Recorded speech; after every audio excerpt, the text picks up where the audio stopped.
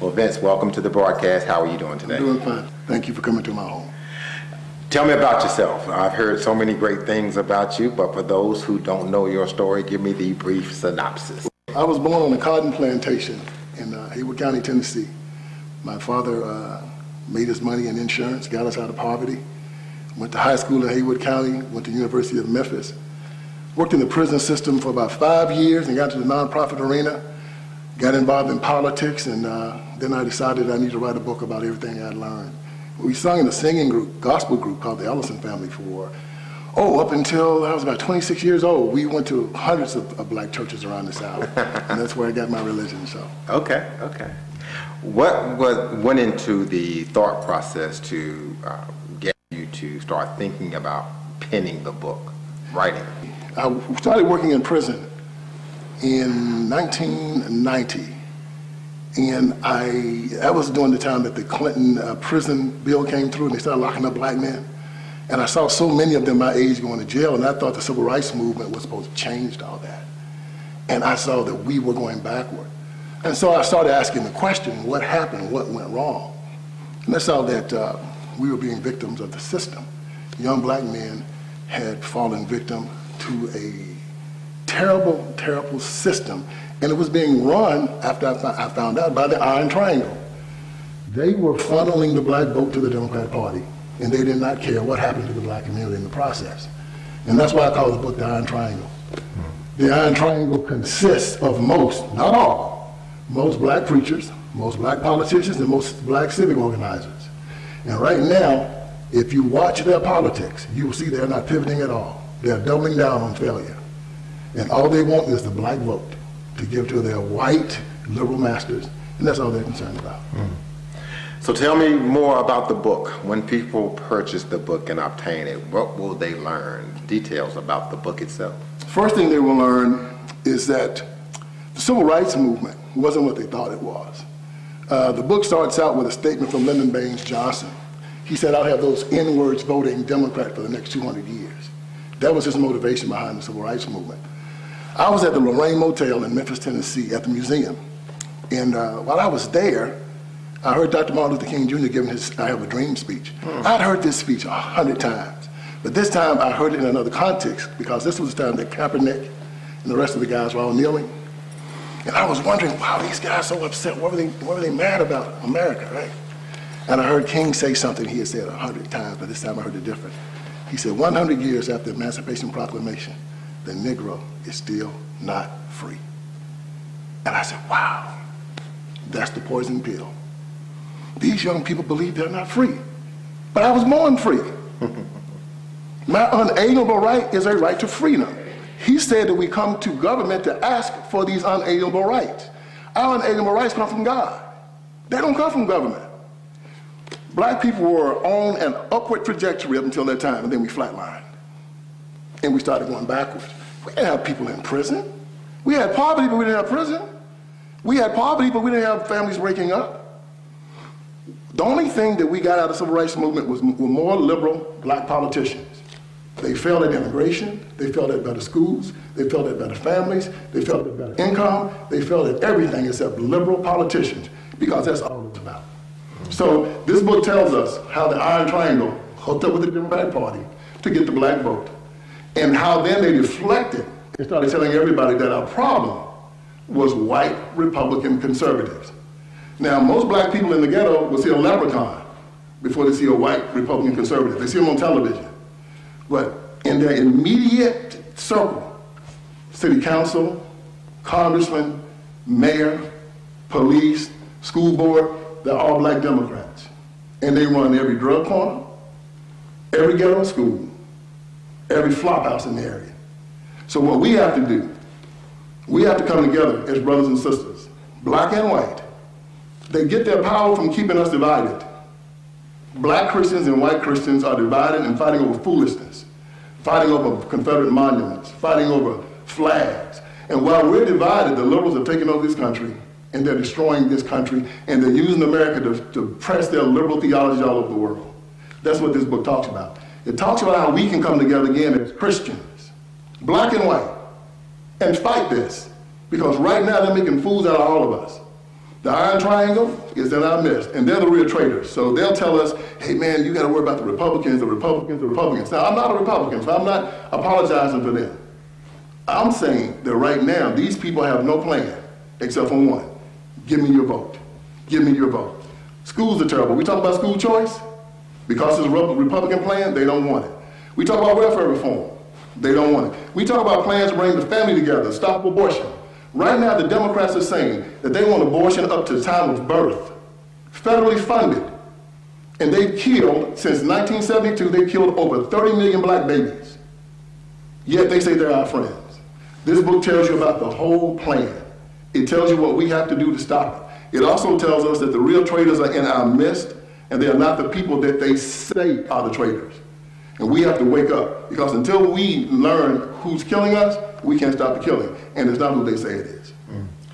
What would you say to critics of your point of view and even of the book who talk about the Republican Party not being inclusive and open to people of color? I would tell them that we have to stop blaming and start getting involved. When we see, it's like if you go to a store and you find out this store is giving you bad food and treating you badly and giving you bad service. You don't just keep going. You find a better store and you then go in and make yourself known. The Republican Party will not keep anybody out that wants to come and join it. They tell us that they don't want us. I'm telling them, don't listen to that. You're an American. You're a free man. I've read a lot of self-help books, and I'm sure you have too. I've never seen one that said victimization was good. I've never seen one that said that you should blame somebody else for your problems. They always say they're suicidal, yet when you look at the left, that's all you find. Somebody else's fault. You had nothing to do with it, blame somebody else. That is why we're at the bottom of every socioeconomic statistic in America. The leadership of black America is the leadership of failure right now. Now, we don't need to leave the Democratic Party. You need to change leadership. It's a suicidal death cult. And right now, us as black people are dying in this oasis called America. Why? Because we're following death politics. Abortion, euthanasia, terrible schools, legalization of drugs, you name it. They're trying to pass it, and they're going to push it into the black community. And the most amazing thing about it all is when I hear them talk about taking guns, that really blows my mind. Because I grew up in the South, and the one thing they never wanted a black man to have was a gun, because then you could keep them from bothering him. When I see black men giving up their right, their unalienable right to defend themselves, when I see black politicians telling them to give up their right, they're telling them police are trying to kill you, they're trying to tell you gangs are trying to kill you, they're trying to tell you that Trump is a racist, which I don't believe he is, and then they tell you, but give them your gun. Let these people control your lives. It's ridiculous. Liberalism is insanity.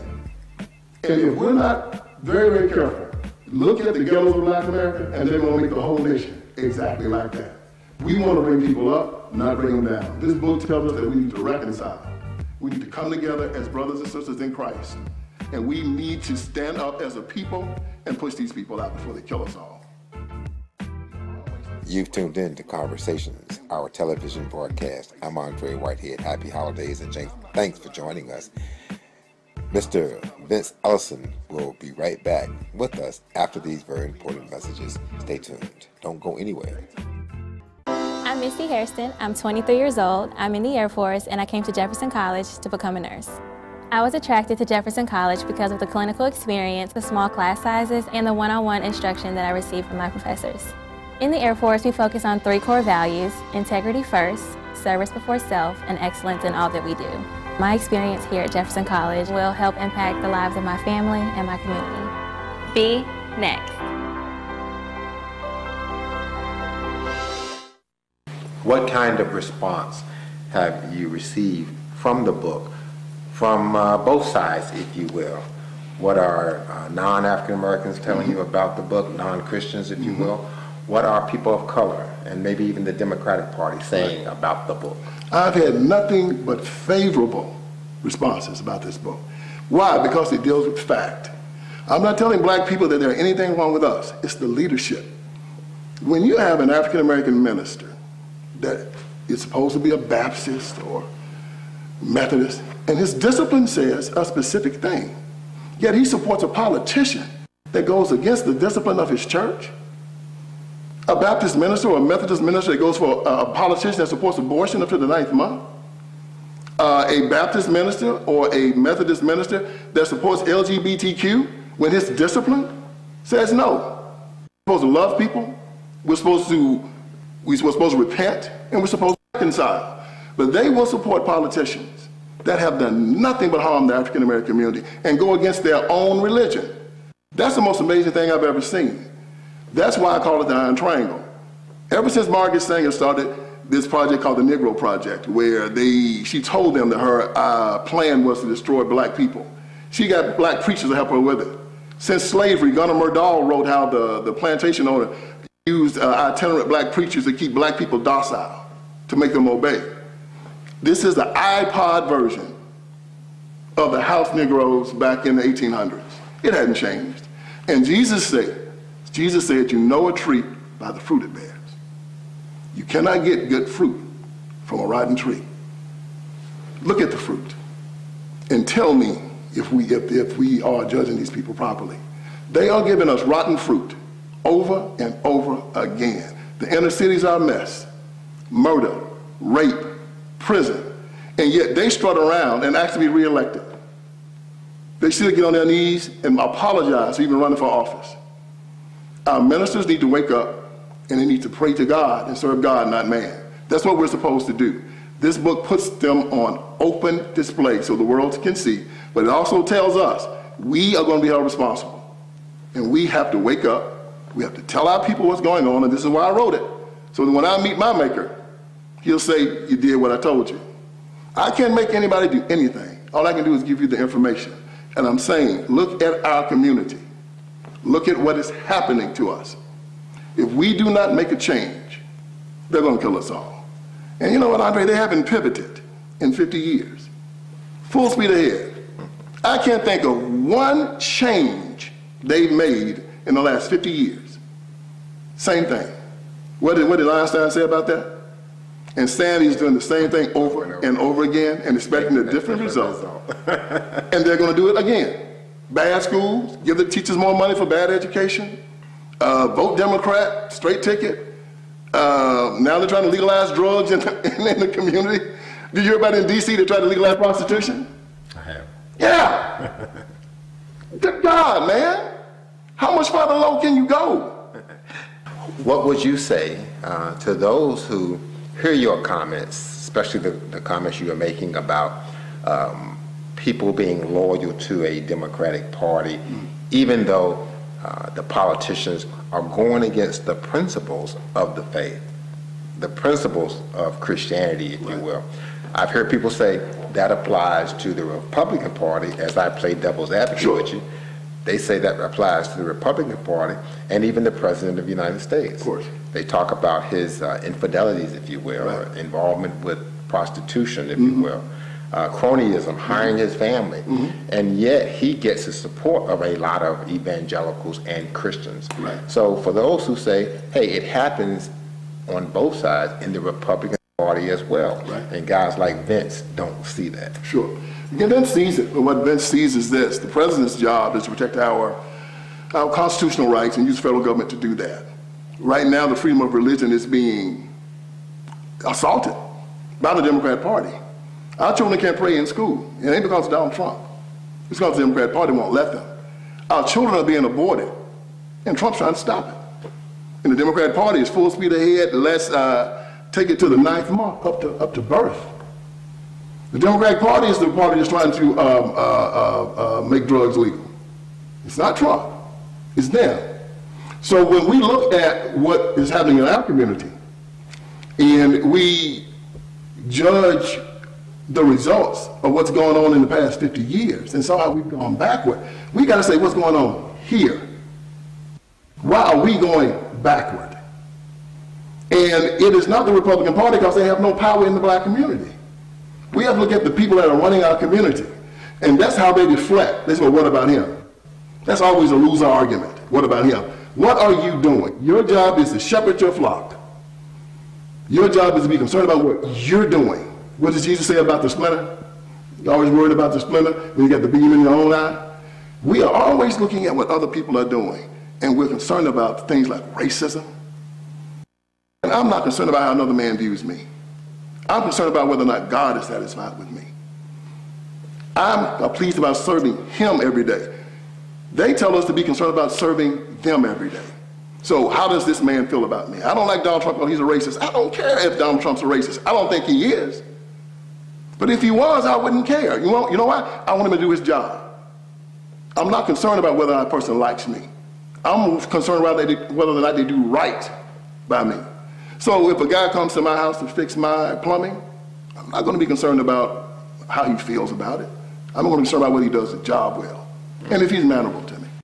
And if he's mannerable and he does his job well, I pay him, we shake hands, he goes. Other people will say, well, if he's a racist, I want to have nothing to do with it. I don't care how another man views me. I care about how God sees me.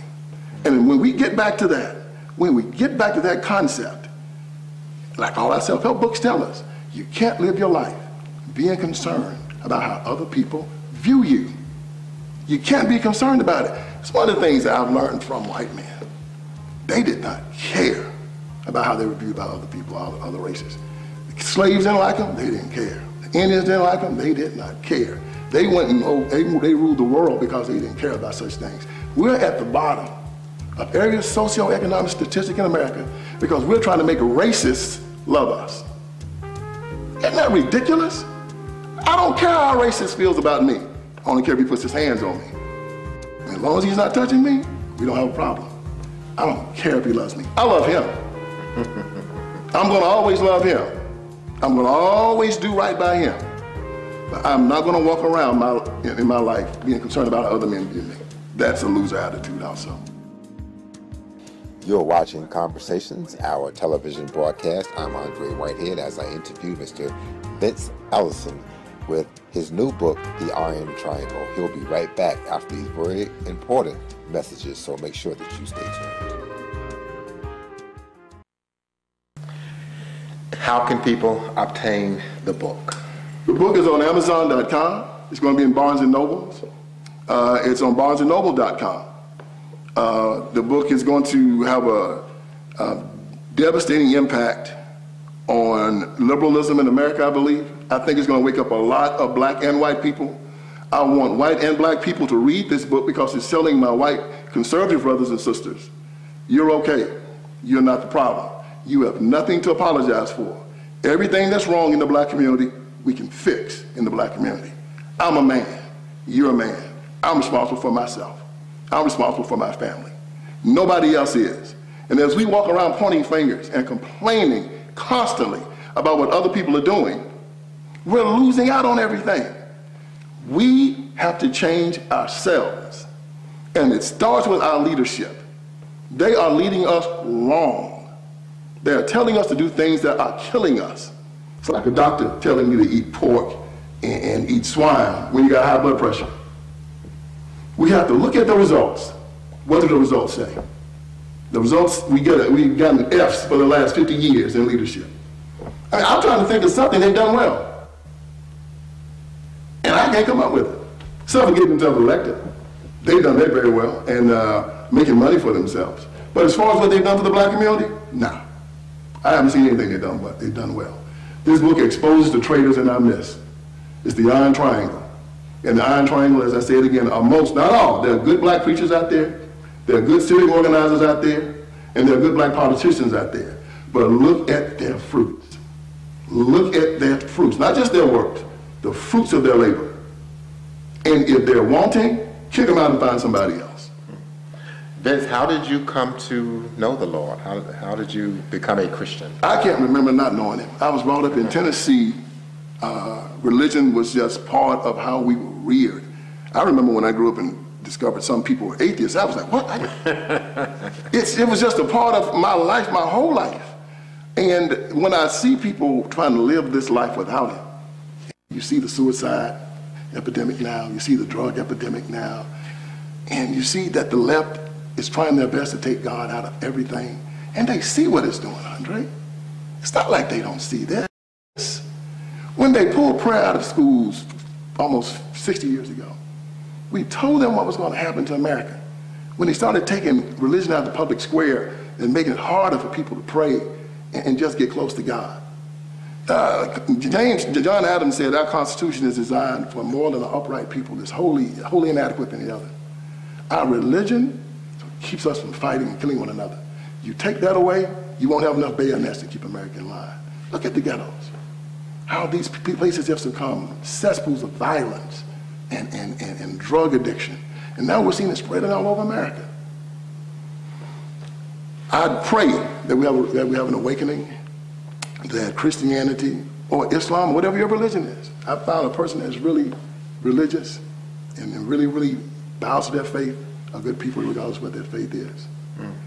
So whether it be Islam, whether it be Judaism, whether it be Christianity, be a good one. And worship your God, worship your religion, and we can get along. But God, these people that are trying to put stumbling blocks in the way of all of us, we have to remove them and just cast them aside and go forward. Before we exit, talk a little bit about your relationship with Minister Farrakhan and the Nation of Islam. How did that happen? Oh man, back in, 1995, I left the prison system. I started a nonprofit organization in Columbia, South Carolina. And we went about going to the black politicians, trying to explain to them what we had learned about in the prison system, why black men were having such a difficult time here in America. Well, I found that most black politicians understood it and weren't going to do anything about it. That was when my awakening happened. My book talks about this time. And I was like, wow, man, these cats, it's not like they don't know what's going on here. They know what's going on, and they don't want to stop it. Ralph Abernathy said the same thing in his book when the walls came tumbling down. He said he found out something curious, that they wanted black people on welfare. So Earl Muhammad came to me. They did something about me in the newspaper. And Earl Muhammad came and told me about the Million Man March. He said, look, man, we're going to try to change this black power structure. And we're going to do it by going to Washington, taking 1 million men to Washington. And we want to overturn the current black power structure and instill a new one that's about discipline, not dependent on government. And that was right up my alley. So I met with Brother Earl. We set up the Million Man March in South Carolina. He and I worked together to get the thing organized, and we took about 20, 30 buses up there. And went to the Million Man March and came back to South Carolina. So that's how I got hooked up with the nation back in the day. Then to my, I was disappointed afterward. Earl and I, the minister, I think, I don't know who told them, but they told them they needed to start integrating with the current black leadership in South Carolina. And me and Brother Earl talked about it, and I said, Brother Earl, I'm not going to be dealing with these guys. I've dealt with them before, and they're the problem, they're not the solution. Earl had been given his orders, so we had to part ways, but we're still friends. I was always a Christian. I respect Islam, I respect the Muslims. I know their religion very well, but I never converted to Islam at all. Once again, how can people obtain copies of the book? Amazon.com. You can go to my website at irontrianglebook.com. You can get it from there. BarnesandNobles.com, and then the Barnes & Noble bookstores will be carrying it very, very soon.